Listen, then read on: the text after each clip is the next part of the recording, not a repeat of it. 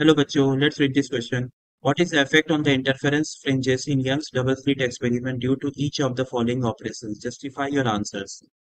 Part A, the screen is moved away from the plane of the slits. Part B, the separation between the slit is increased. Part C, the source slit is moved closer to the plane of the double slit. Let us have the key concept for the given question. Key concept. सबसे पहला point,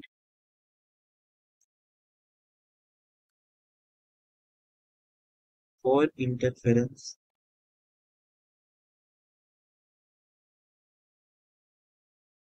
to for interference to take place, the sources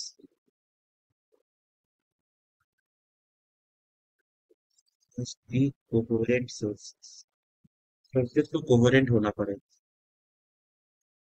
next है यहाँ पर coherent sources मतलब जो phase difference है delta phi phase difference has to be constant. Phase difference constant होना। Interference दो टाइप का होगा। Two types of interference.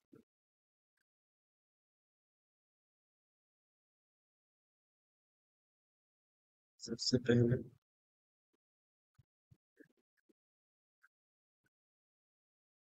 Constructive interference,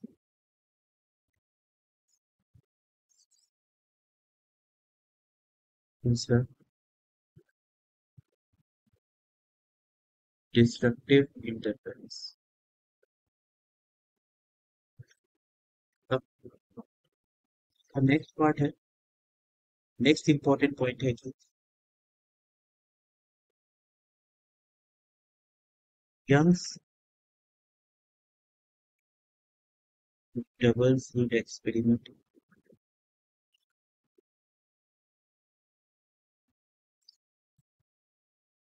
Young's double slit experiment YDSC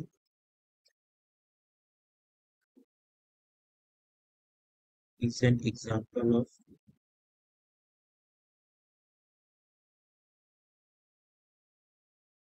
interference, right? So with the help of this key concept, we will proceed further. तो देखिए interference में क्या होता है कि यहाँ पर आपका there is a slit. This is one slit. This is another slit. YDSC. This slit S1, slit S2.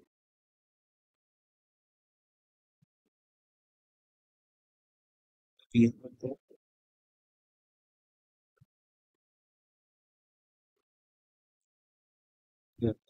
slit. एक चीज नोटिस करो, ये जो दोनों के बीच का डिस्टेंस है वो डी लेवल पर ये source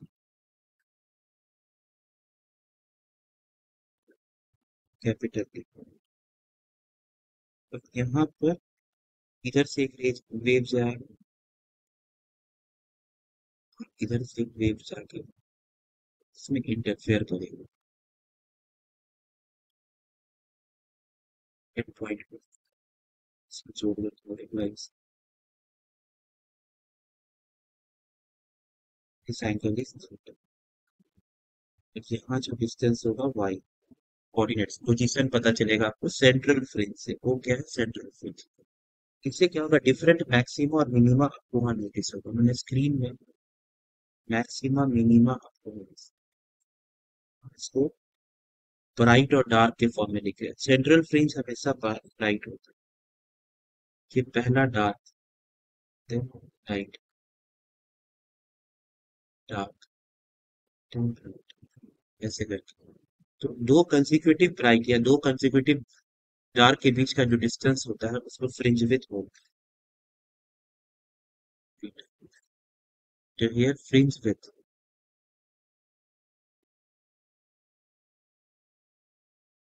theta is given as lambda lambda is wavelength तो कैपिटल डी बाई, ये फॉर्मूला हम लोग को यूज।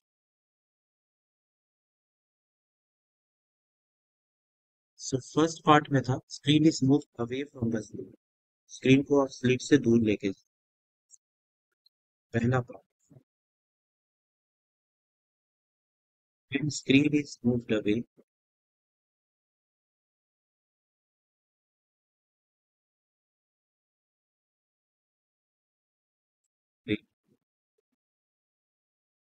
आपका पहला पॉइंट, डी का वैल्यू इंक्रीज हो,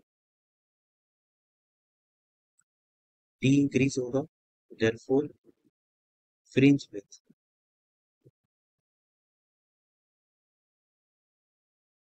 बीटा तो डी पे डिपेंड कर रहा है, फ्रिंज विड्थ इंक्रीजेस। एक टर्म होता है जिसको बोलते हैं angular separation, angular fringe, angular fringe width जो होगा लैम्डा बाई स्मॉल डी, वो कांस्टेंट रहेगा क्योंकि वो कैपिटल डी पे डिपेंड नहीं होता। नेक्स्ट पार्ट है the separation between the slit is increased, second part है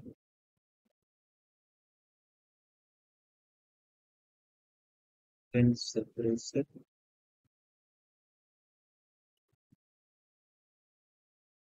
between slits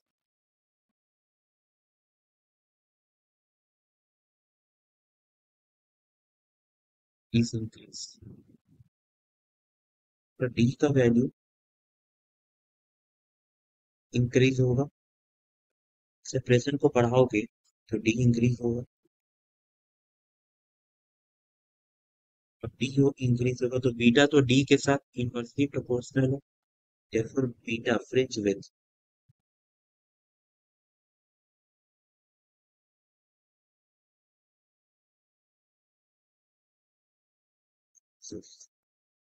फ्रिंज विड्थ आपका डिक्रीजेस होगा।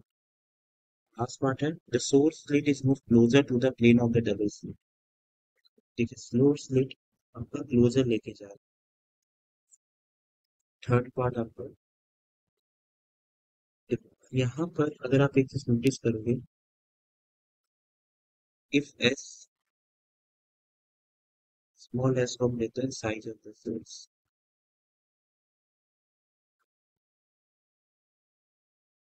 Capital S is distant source from the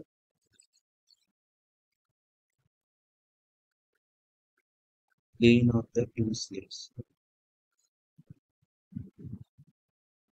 Then for interference,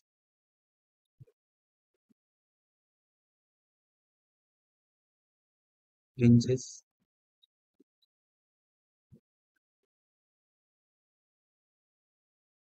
be seen.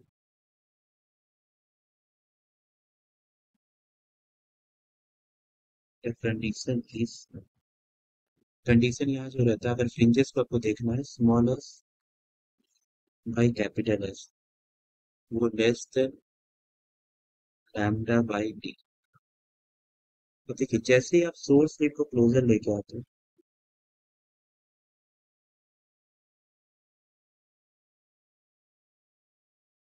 और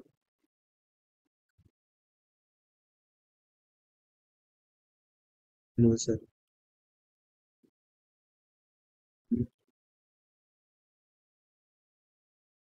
double slit, what will happen to capital S?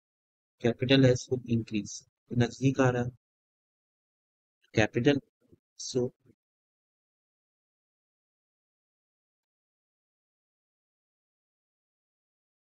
interference pattern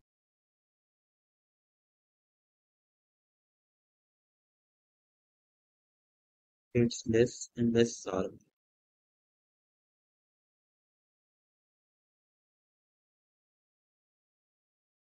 when The source is this.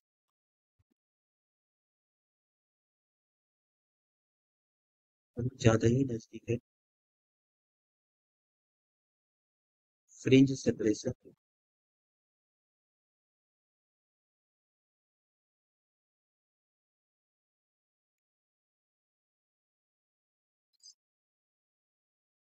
Fixed.